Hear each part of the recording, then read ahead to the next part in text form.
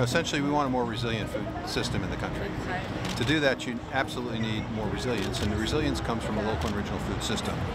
To do that, though, you need pollinators to make sure that you've got the fruits and vegetables and so forth to be able to sell at farmers markets.